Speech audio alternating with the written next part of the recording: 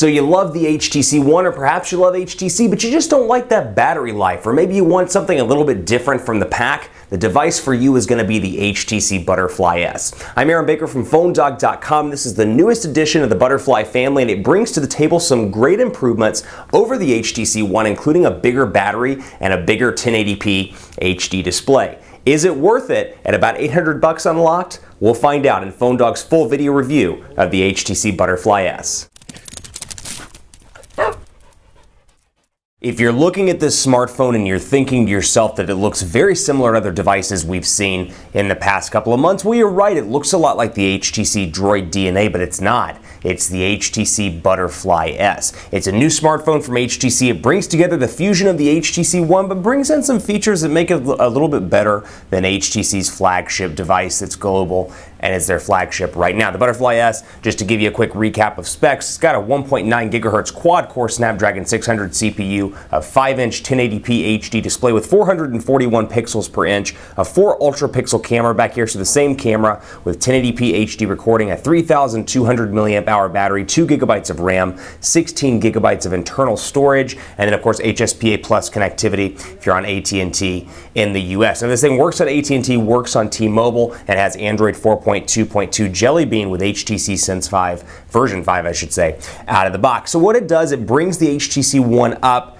from the past with the HTC Droid DNA design heritage, but with the HTC One specs, and makes it better in a lot of different ways. It's got a bigger battery, 3,200 milliamp hours versus 2,300 here. You've got 2 gigabytes of RAM, which the One has as well, but what it does have, while it's only 16 gigabytes of internal storage space, it has a micro SD card slot, and the big one for me is that it's got a nice big 5-inch 1080p HD display, so bigger display. So if you're that person that loved the screen size of the Galaxy S4, but didn't want perhaps the plastic, or you don't care for TouchWiz, but you like that screen size, this is going to be a nice unit for you. Now, unfortunately, it's not available on any carriers in the US just yet, but you can buy it through specialty retailers such as Negri Electronics online at negrielectronics.com.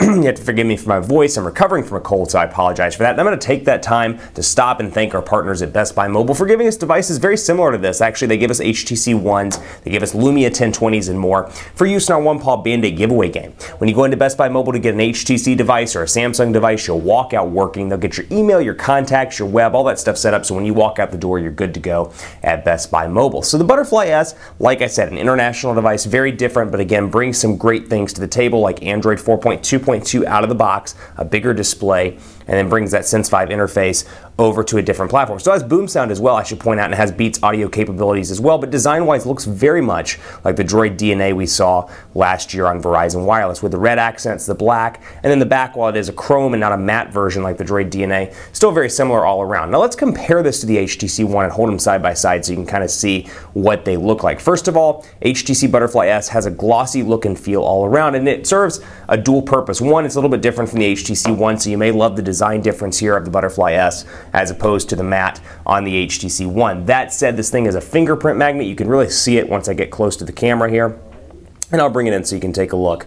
You can see some of the fingerprints, and like I said over here as well, and we saw this in the HTC Droid DNA as well, when I do a fingerprint gesture, for example, you can really see that it's going to pick them up. You can see that tread right there really quickly, and that's going to be frustrating for a lot of people. Not to say the Droid DNA, or excuse me, the HTC One doesn't do that, but still, with the matte back, it's not as noticeable. I'm constantly wiping this thing on my shirt, and that's something you may love, you may hate, and you may have to get over if you like the design of the Butterfly S, but you want that power of the HTC One. So let's talk about what comes in the box here, or comes on the device itself. You get a bunch of applications. This is a Taiwanese device. It launches in Taiwanese markets, in Asia as well, Japan, all that good stuff. And you've got some applications here that honestly I have no clue what they are. I have not worked with them. I have Dr. I on this device as well. And I should point out, because this is an unlocked device, you're not going to get any carrier installed bloatware, at least from US carriers. You can see My TV HD. Going down through here, you can see TuneIn Radio, and of course all the HTC stuff. TV as well. I should point out that the power button, much like on the HTC One, has an IR blaster behind it as well, so you can use HTC's TV application and control your TVs, be it at the gym, be it at work, or be it at home. So otherwise, functionality very similar here, but a slightly faster processor, 1.9 or clocked at 1.9 gigahertz versus 1.7, which we'll do a quadrant standard test and take a look at here in just a second. But you got blink feed as well, and you can see I've pre-configured blink feed. And again, take a look at this versus the 4.7-inch display on the HTC One. And this is not a dogfight, but I want to compare it to the device that's available in the US markets, just so you can see the difference difference between the two.